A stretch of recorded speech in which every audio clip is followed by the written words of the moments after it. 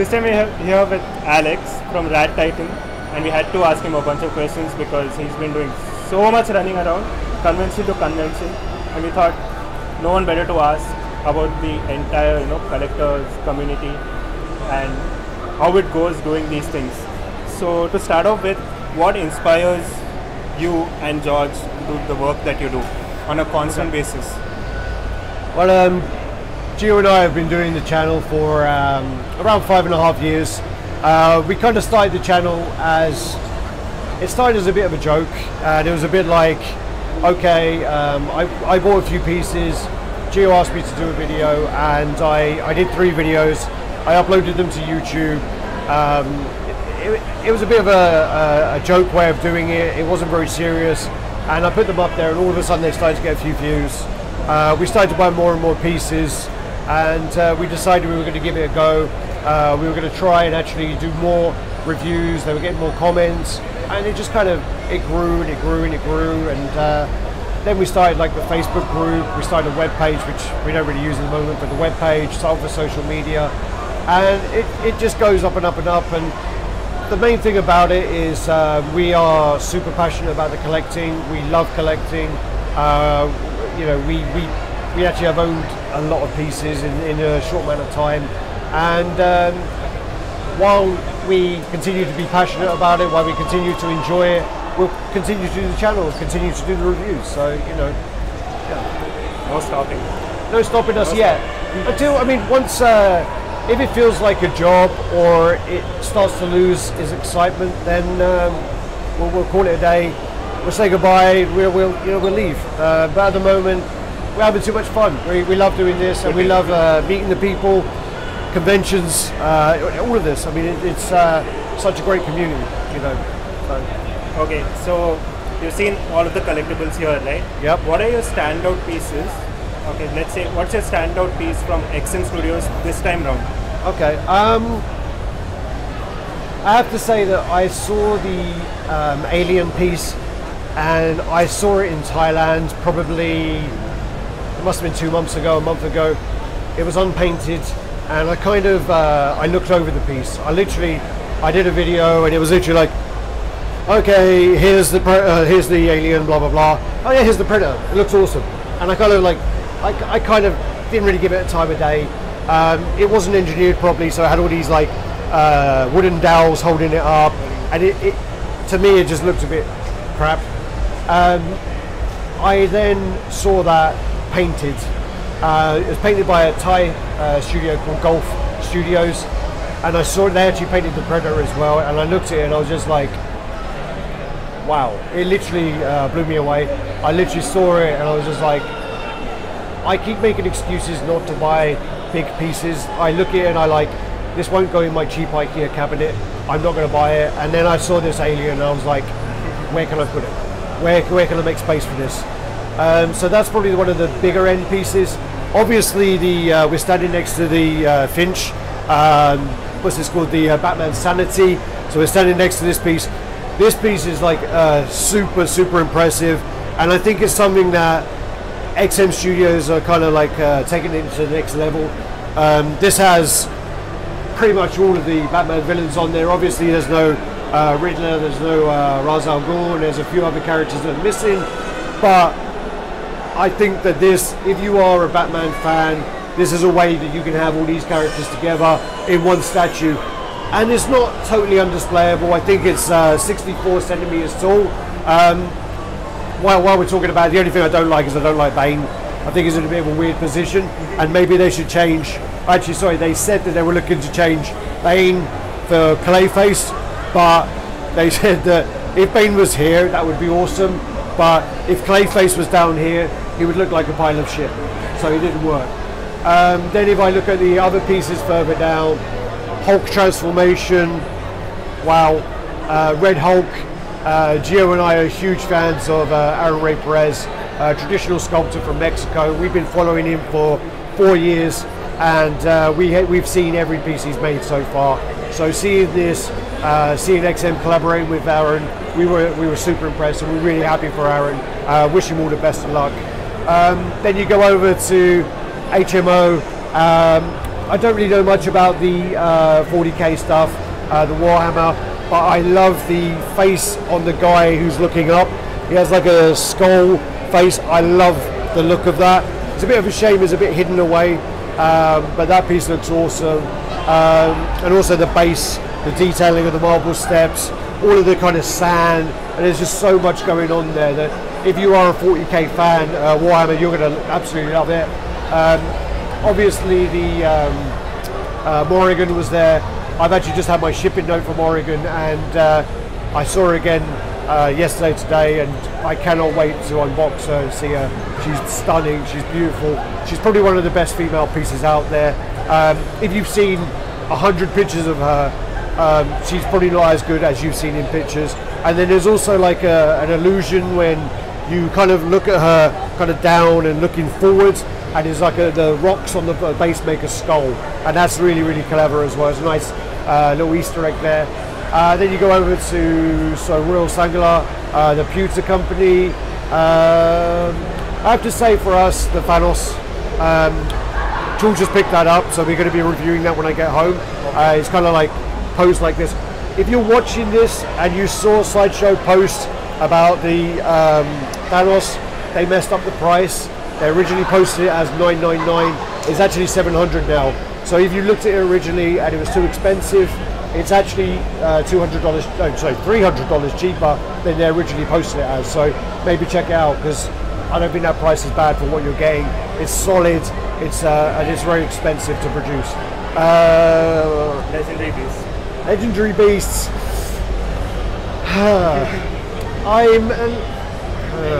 I'm a little disappointed with some of their stuff. I think the 1/3 Captain America needs a lot of work. I think if you had the Captain America, the positioning of it, the pose, the style, it's very much like a Prime on Arkham piece, and that's kind of what you would pose with it. If you posed it with a Prime on Arkham piece, it is going to look like a pile of crap, and it needs a lot of work done.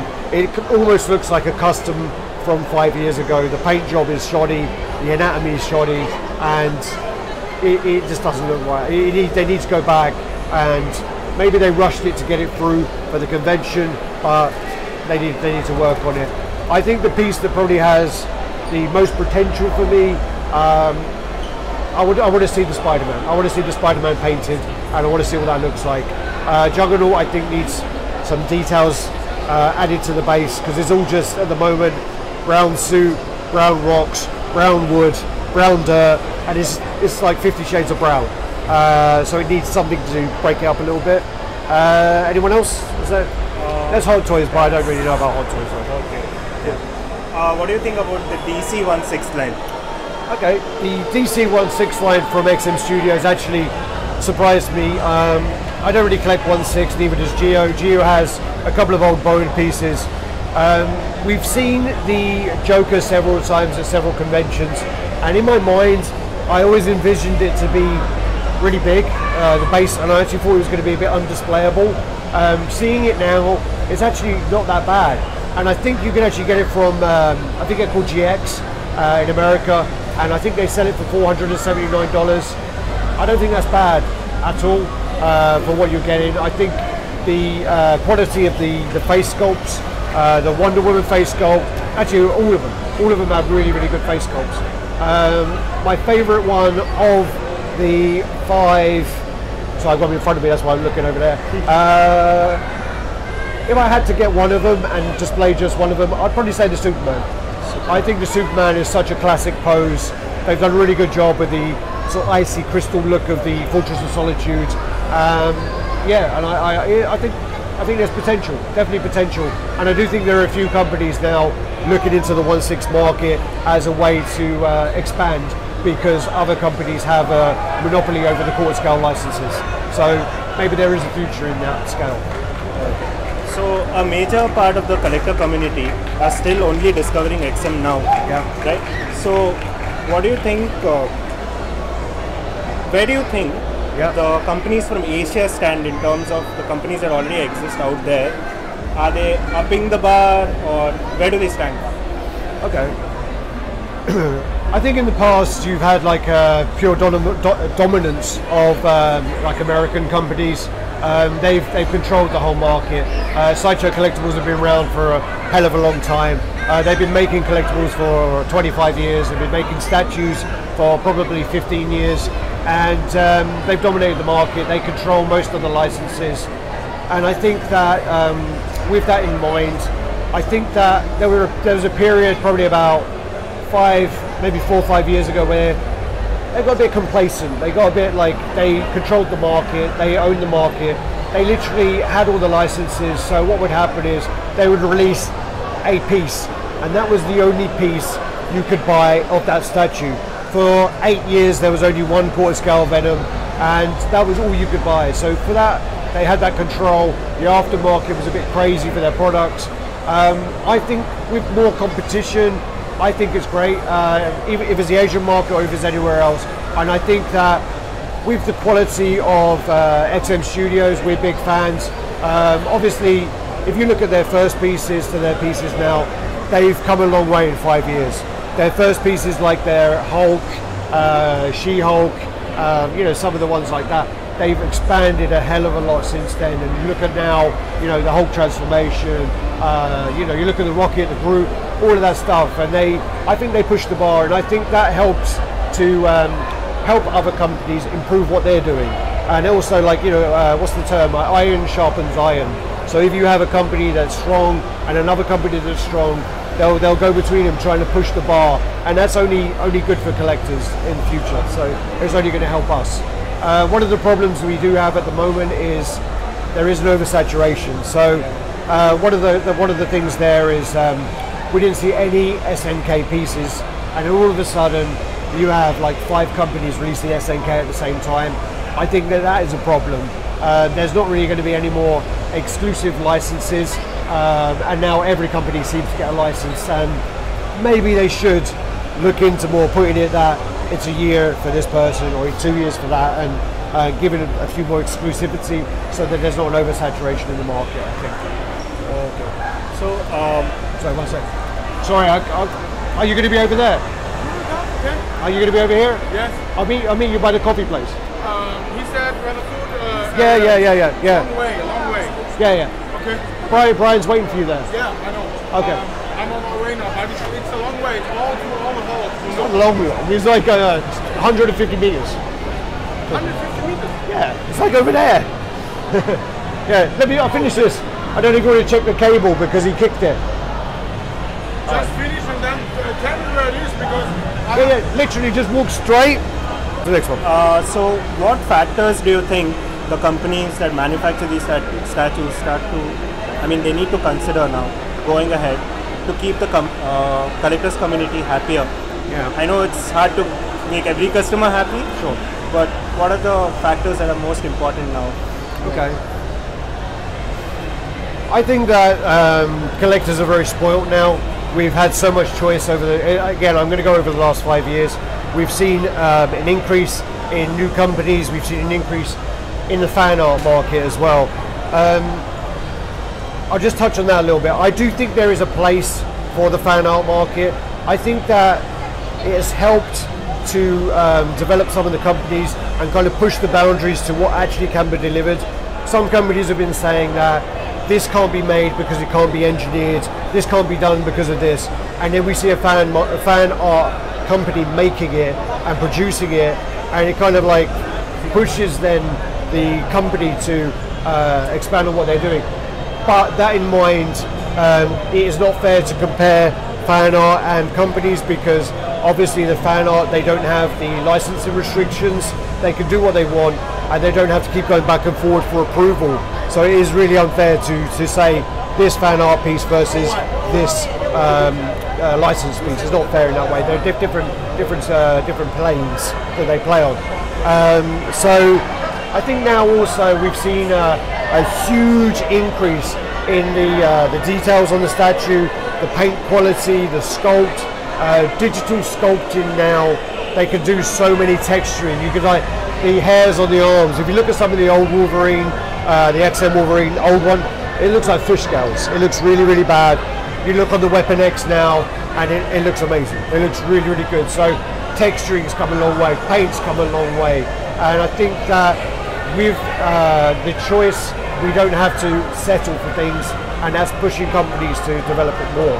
So yeah, I think that importance for that is. So let me go back. Sorry. So the important things for collectors, I think now is quality and availability.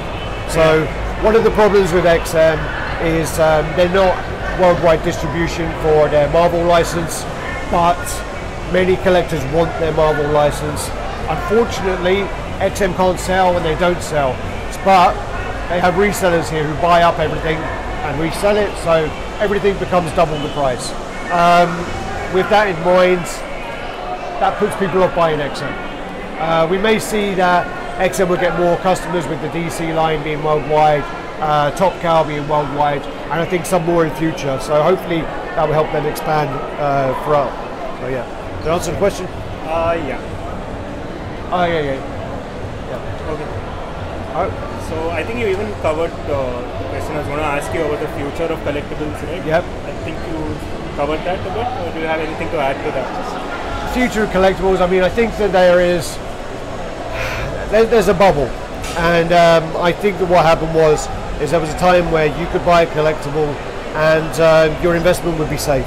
You could resell it and make $100 and it'd be safe. And I mean, that's not the reason why you should buy. I'm not saying that I buy things to sell them, and I'm not buying things to make money, but it's a lot of money to invest in, and you don't know what's going to happen tomorrow. It could be that, oh, God forbid, that someone goes in hospital and you have medical bills, so you have to sell. Obviously, you don't want your product to drop. With that in mind, there are so many things available that, unfortunately, or fortunate for collectors, that you can wait. There's a time there you can wait until the aftermarket, and a lot of things are going to be cheaper. That is why XM Studios have done the made to order, and if you look at pieces like Darth Maul, it's a 270 edition size. That is ridiculous for that piece. That piece is insane. So that piece, what they're trying to do is to protect the collectability for collectors. Scorpion's 300. I think Moon Knight is either 280 or 300. So they're protecting that investment for the collectors, and I think that's a good thing to do.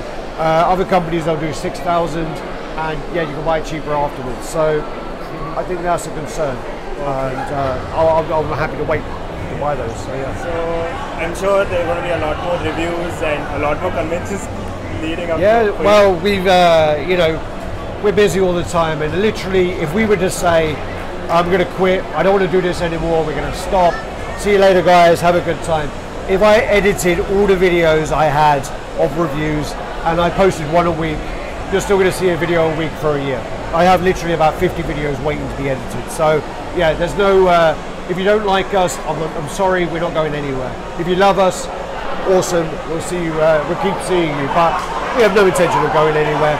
I'm going to be in New York Comic Con, London Comic Con, and a few other Comic Cons coming up. So yeah, you're going to see lots of me and lots of coverage. So yeah. If you haven't subscribed to Radd, check us out. Okay, guys. Thank you so much for everything. Thank you. Yeah. Thank you, man. We're here because of you guys as well. Thank you so much. Thank you.